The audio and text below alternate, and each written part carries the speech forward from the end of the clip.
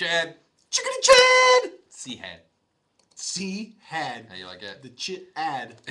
All right. Impressive. We're glad that you can't fathom how we pulled off Timmy Ferris. I tell you what, it was a beautiful thing. If it weren't for those pesky kids and their little dog, I'd have gotten away with it too. We were fortunate enough to be invited to his party out in San Francisco. They paying a high enough dollar amount and you can get invited just about anywhere. We bought 100 copies of his book and he said, "Come on out, fellas. Recognized us from the Cold Remedy Challenge. Let's have a potty." We had a little warm reception. We did. It was a good time. It was a good time. Enjoy.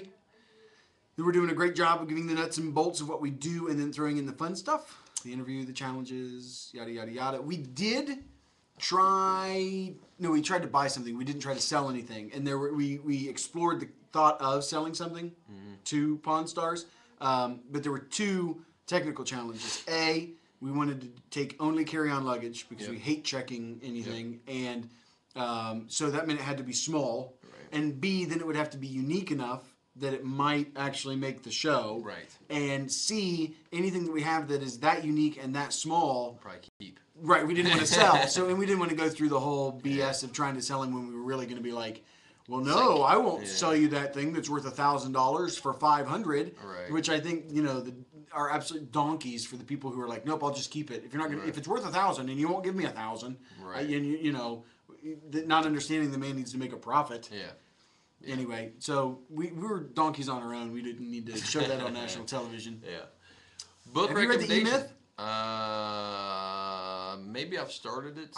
I've not started it, and I know that it's been recommended to me several times. I think there's one also by the corporate coach that we hired at one point in time, and then several other people. I think there's another one like E-Myth Revisited. I would agree with that, right? And it's probably just the updated version of it. Obviously. Whatever. So yes, we should read. It's just something about that title that just I am unwarrantedly biased against that book already. Like it's like like I do not want to, and I haven't even looked at the book yet. You know what I mean? I haven't even seen it, and I'm not interested. But I need to because it's been recommended to me so many times. Right. I mean, I think he's trying to debunk the entrepreneurial myth. Thus the E-Myth. I see. Okay. Maybe not. Well, all right. Well, I'll open it up and I'll read it. Right.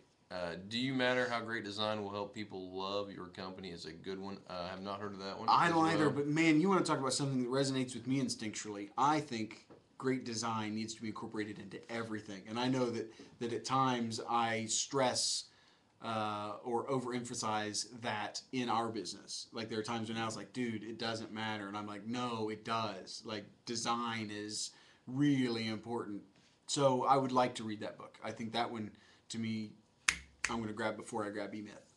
Probably not what you'd expect from the title. Curious what you think about it. So okay, well we'll see. Maybe I'll hate it and love E-Myth. I am predictably irrational, Chad. I am predictably irrational. So anyway, continue with the suggestions, man. Holla at you later. Thanks, Chad. Peace. So see you, buddy.